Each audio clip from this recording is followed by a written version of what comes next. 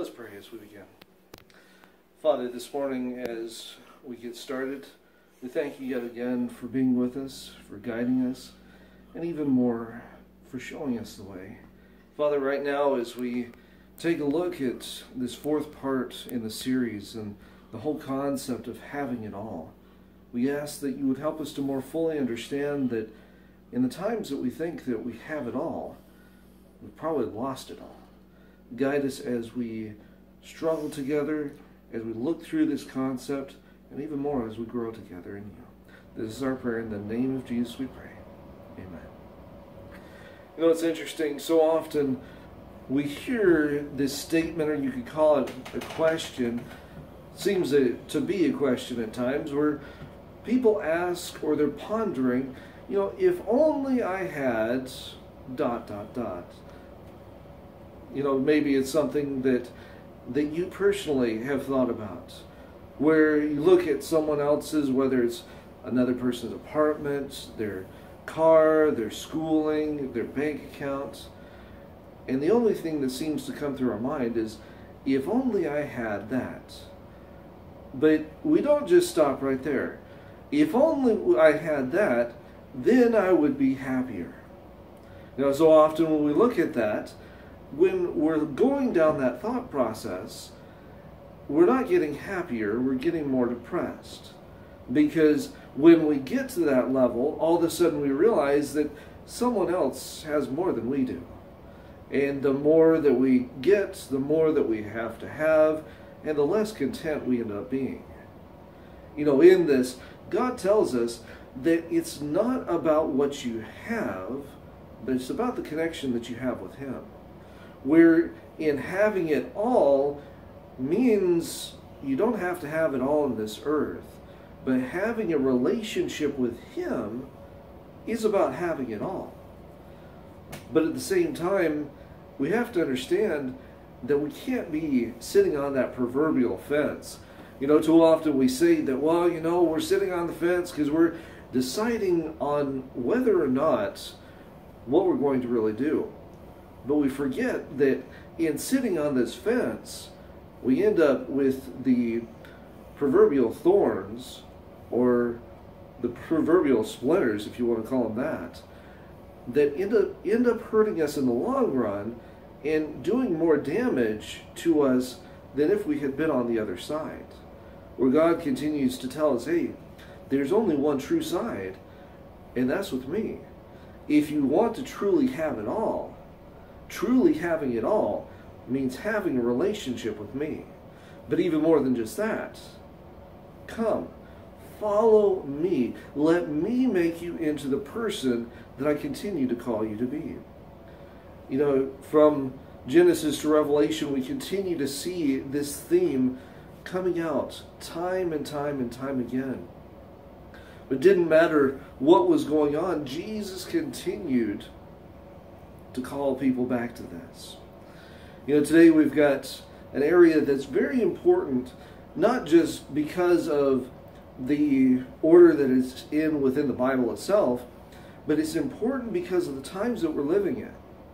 Because so many people, because of the scarcity of things, we're starting to get to that point once again where we're thinking, well, you know, if only I had whatever, then I would be even happier than the situation I'm in right now.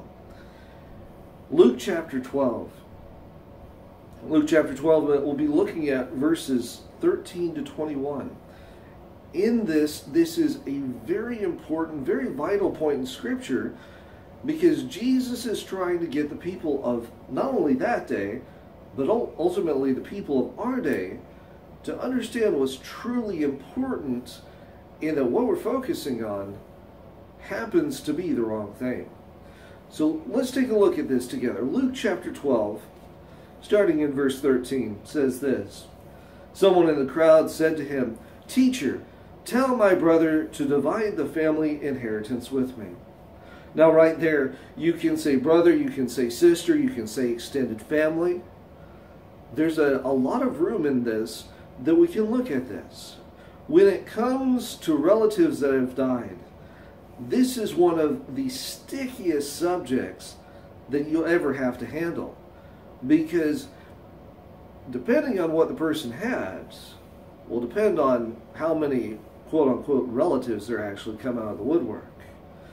But right here we see a situation come up where this person is saying, hey Jesus, do what's right and actually tell my relative to get off their rear and actually be following the law of God.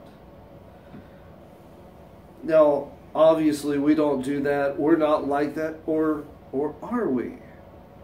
You know, so often as we take a look at even the times that we're living in, people would rather go after someone's possessions after they died than to actually appreciate the person for who they were when they were actually alive. Now that's a subject for a totally different time, but that's something that I want you to think about momentarily, because too often as we take a look at our own families, we forget about the here and now and the person as they are now, and then when they're dead, all of a sudden their possessions become something more. But we see this right here. But here's the problem with this, is it wasn't just something that all of a sudden came up. During these times, especially because of the Roman oppression, this was the thing to focus on, where they had to have something, they had to have some type of inheritance in order to go forward, especially if the relatives happened to be close in age. They were allotted a specific portion, and a lot of times if they didn't get that immediately, the Romans would come in and they'd take it all. Just thinking about that, obviously we don't have that problem today, do we? Because our government doesn't work that way. Or does it? Verse 14. But he said to him, man, who appointed me a judge or arbiter over you? Right there yet again, as we've taken a look in the previous three sermons in our series so far, when a situation comes up, most of the time, instead of answering it with a specific answer, Jesus throws out a question. Specifically, we could translate it like this. Jesus looks at the man and says, who do you think I am? Do you really think that I have come to be over either one of you to pronounce judgment? Now, right there, as we're inserting ourselves in the story, we could say yes.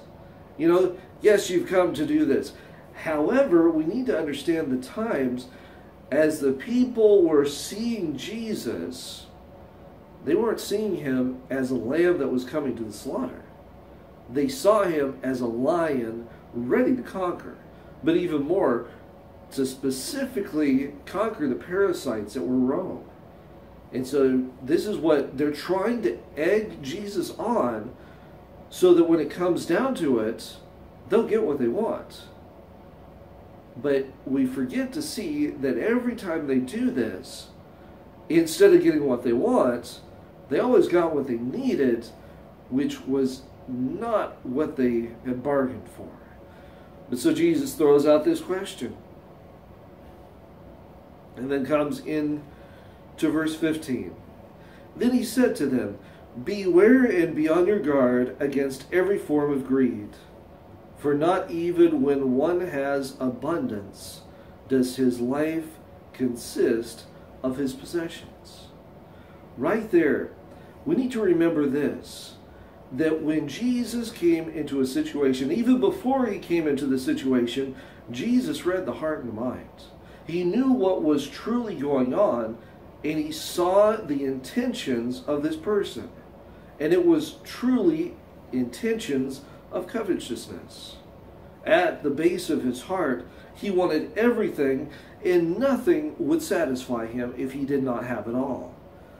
Basically trying to take any relative out of the picture that would have anything to say when it came to this. But Jesus comes and he answers his own question with a statement. Basically, let's put it into modern English. Jesus is telling us this. He's saying, hey, listen, what you think you want is not what you really need. You're focusing on the here and now and on all this stuff, but when it comes down to it, you're going to be eternally lost because you focused on the wrong thing. Take your mind, take your eyes out of the prize that you think of what is and focus on me. Because in focusing on me, the eternal treasure will never cease because it's a part of who I am. And even more than just that, we can continue to add this, that every time Jesus finished this, even though it's not written, he continues to say this. He makes a statement and then he follows up that statement with follow me. Because every time that Jesus is making a plea, every time he's telling a parable or retelling a parable as it was, he continues to call out to them that this is what your paradigm is right now, but this is not what I want you to be at. Where I want you to be at is right beside me. Continue to follow me, and that's where you will have everything, because it's not about this life. But he goes on.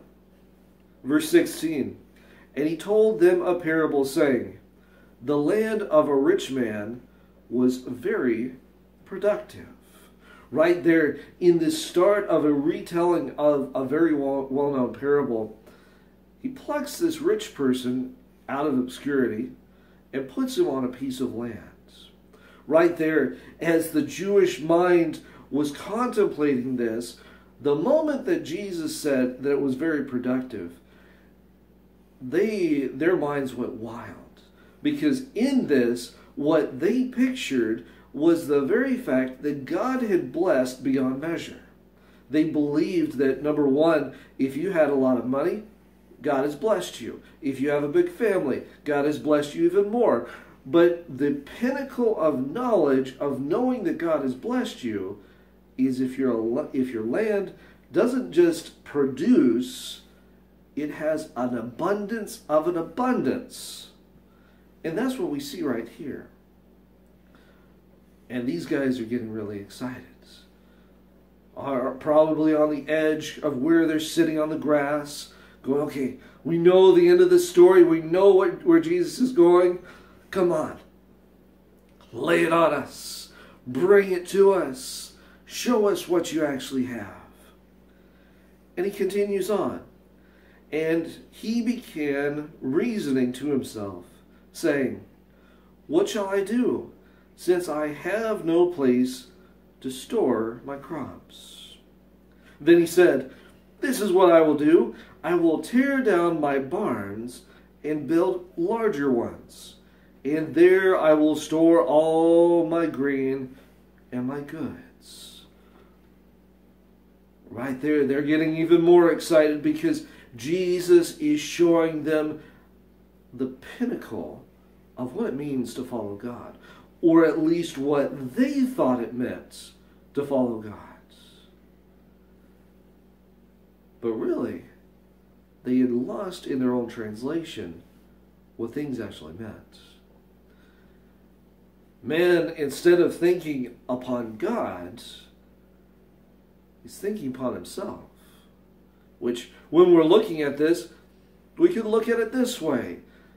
Someone just coined a new word for me about a week ago. How is it that you can be a Christian yet focused on yourself? Let's take a look at the root. Really, you're focused on selfianity. You are at the center of your own religion. And that's what this man was. He was focusing so much on himself. God is out of the picture, but not only is God out of the picture, but everyone else is. When he specifically says, number one, and please understand that this is in the underlined tone of the text. Number one, God has given, but I don't have to give back. Number two, even though God has given to me, I don't have to give back to others. And number three, is it's all about me. And we see this where he says, okay, my barns are too small, my silos, everything is too small for this extreme abundance. So here's what I'm going to do. I'm going to tear everything down, and I'm going to make it to even better than what it was before. Because when it comes to the end, it's all about me, it's all about what I want, and it's all about what I get. Because God's the one serving me. Maybe we need to stop there. Did you catch that? God's about serving me? That's our problem today, is that when we take a look at what God has blessed us with, God is not serving us. We're the ones serving Him, and He gives us abundance to go and share with others so that we're able to bless others with what God has given us. The moment that we get into the point where we think that God serves us or that God must give us stuff is the moment that we've sunk into Satan's trap. And the moment that we start serving self-yanity because we think it's all about us. You could have the whole world, but you've lost yourself because that's all that you're focused on. However, you can push the whole world aside. Focus on Jesus and Jesus alone. And the doors of eternity are open to us. Because when we focus on Jesus and we allow Him to fully change our hearts and our minds and our lives, all of a sudden we see that because we believe, that automatically goes into wanting to help others because of the life that was changed. So, He's wanting to build bigger barns. Verse 19, get this. And I will say to my soul, soul, you have many goods laid up for many years to come. Take your ease, eat, drink, and be merry. Seems to be the theme of our times now. Where we go, oh, I have it all. I have nothing to worry about. I don't need to give back because others should be giving to me. When through all the scriptures, God continues to tell us, I have given to you so that you can give to others. Trust with what I've given you that you're going to go and give it back. Don't continue to steal what God has given to keep for yourself and not return to Him or to give back to others. But He goes one step further than just this. He goes, okay, this is mine. I have set myself up for a very nice life. And now what I can do is I can party to the end of the age and then some. Now obviously, this is not a problem for us as a church, because that's something that is the thought process of outside. Or is it? In the very text, when Jesus is talking about this person, He's not talking about someone from the world. He's talking about someone that has been so richly blessed by God that they take it for themselves. But within that same paradigm, I want us to take 2 steps back and remember this, that every time something is given, whether the person is within the Christian church, did you hear that? Within the Christian church, or they are a person that's in the world, God's blessings fall on the people that are in the church as well as those that are unchurched. To say that it's only given to us is where a problem is. And we have to be very careful because God's Word has other things to say about that. Church leader, very well off, but he decides to focus on himself. Now let's take a look at this. Verse 20. Here's where the story starts getting very interesting. But God said to him, "You fool, this very night your soul is required of you. And now, who will own what you have prepared?" Right there, we could translate it as this. God specifically saying, "Oh man, what have you done to yourself? How you have focused so much on yourself that you've lost sight of me." Now here's what's going to happen. Tonight, this very night, I'm calling for your life. You are going to die. And guess what? There will not be a single person that's going to be deeded your stuff. Now that seems pretty harsh, doesn't it? But it's true. And that's something we need to understand. Is that when we come between God and what He has asked for us to do, there will come a point where He will say enough is enough, and He'll call for our lives. Now, when it says, especially right here, that He calls for the man's life, the whole connotation in there is not within the second death. It is basically saying your time for this part on earth is done. Your story is closed. And next is the judgments. But we're given almost a small glimpse in this of that there's some mercy still given to this man. Where God basically says, like I said, I'm calling for your life right now, but not for eternity. Now, if our lives were called at this moment in time, would God give that kind of grace to us? Where He's saying, okay, you have stood in front of my work too long, and you will be rolled over, and I will call your life as a consequence of what you have done. But it will not be of the second death. Would He tell us that? Or would He say this? You have been in my way too long, and because you have not followed me, I'm calling for your life and your existence altogether.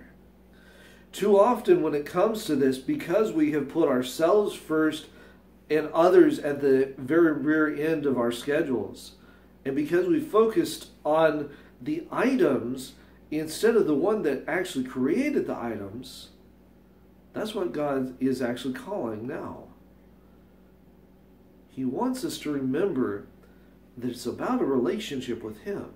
It's about following Him, about trusting Him, knowing that when He's promised that everything is going to be okay, His promises will come to completion. Because when God says something, He doesn't just say something to hear Himself talk. So often that's what we do. We give someone a promise or tell them that we'll do something, but we won't follow through. God continues to tell us, He says, listen, even though others may do this, that's not how I work. This is one of the reasons why, like when we take a look at the early stories of Abraham's life, before he became Abraham, when he was Abram, how in order to understand what was going to be, God divided the sacrifice into two. And normally for those times, the person that the covenant was about would walk through, and they would be bound to the covenant. This was usually a person or a nation or whatever. So in this story, we should see Abram walking through these pieces of flesh. But that's not what we see. What we see instead is God turning and saying this. Instead of putting the covenant on you and on someone that's going to break it, here's what I'm going to do. I'm going to do something very different.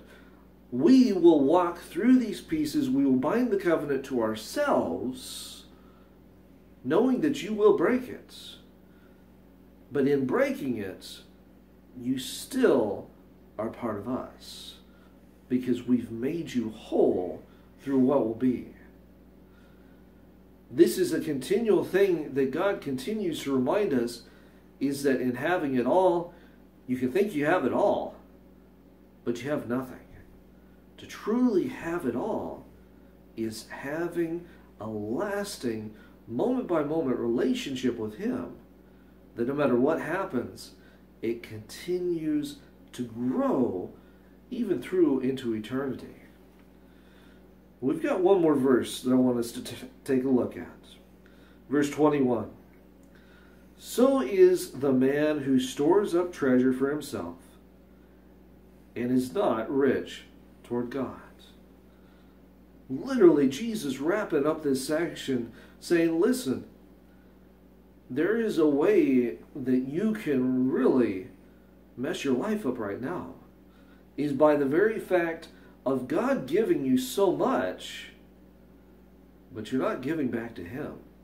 And remember, in giving back to Him, this does not just mean within our tithes and offerings, which is very important that we're giving back month by month. But this is also giving to people that are in need. And we need to remember that the people that are in need are not just the people within our churches. They're not just the people within our families. These are the very people that too often are the ones that we hate the most. And we need to remember what Jesus has done for us, and that He calls us to a ministry of reconciliation, because this life isn't about us.